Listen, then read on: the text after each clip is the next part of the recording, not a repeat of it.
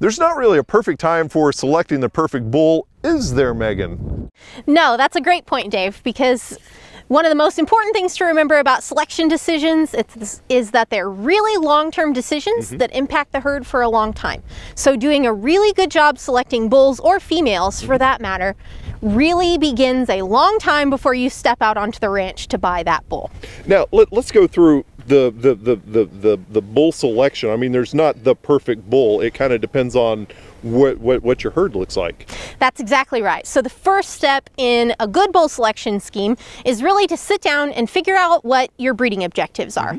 And your breeding objective basically just outlines things like your marketing plan, whether you're going to keep replacement females or whether you have a terminal breeding system, what kind of breeds you're using, what types of mating systems, and things of that nature that really outline what types of traits you really need to select for.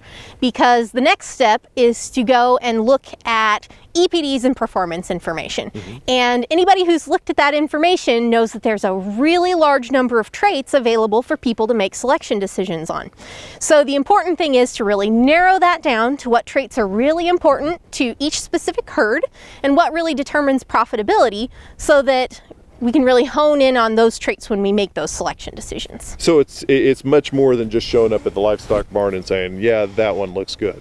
Absolutely, absolutely. You want to really prioritize those traits and have a chance to really sit down and look through the performance information in those EPDs on a set of bulls to really prioritize and rank those bulls based on the traits that are important to each producer. So you've picked out the perfect bull from the EPDs and all of that. What is really the next step? The next step is to go take a look at those bulls, because the EPDs are going to be our best selection tool for those performance traits, but there are still other traits that are really, really economically important. So when we go out to visually evaluate those bulls, we want to make sure that they're structurally sound, that they move well on their feet and legs, and to make sure that we don't have any obvious disposition problems. And from there, we can take our prioritized list of bulls and really narrow them down so that we have an even smaller list of bulls that we really want to focus on purchasing. And then it's time to go to the ranch and really take a look at those bulls. Now let's say we got the bull, we brought it home, and it's breeding season, and I have a newer bull and an older bull. What's really going to be the difference whenever it comes to breeding? Older bulls will service a larger number of cows. So one thing to think about when you're thinking about what age of bull to buy, whether it's a yearling, an 18-month-old, or a 2-year-old bull, is how many cows you need that bull to breed. So that younger bull isn't going to be able to service quite as many cows right out of the gate as quickly as an older bull will be able to do. Is there a length of time that a bull should, be in the breeding season?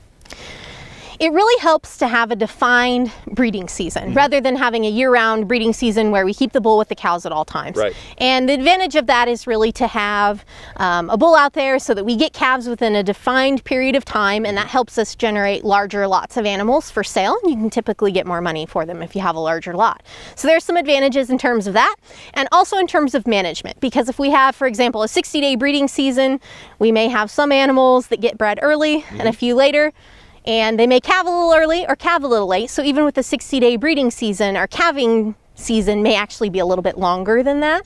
So it really helps from a management perspective to know when those calves are coming to be able to manage those animals for that, particularly when it comes to breeding heifers. Is AI an option?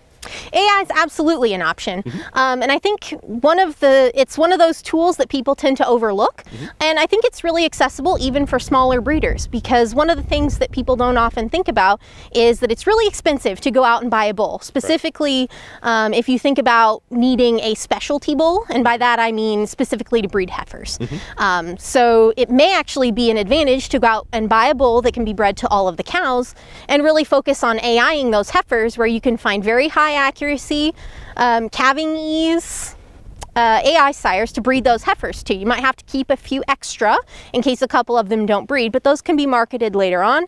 And then that also helps later on down the line when you have a small herd to prevent inbreeding, if you make sure that the bull that you buy for your cows isn't related to the bulls that you're AIing to. Okay, thank you much, Megan. And for more information on this, go to our website, sunup.okstate.edu.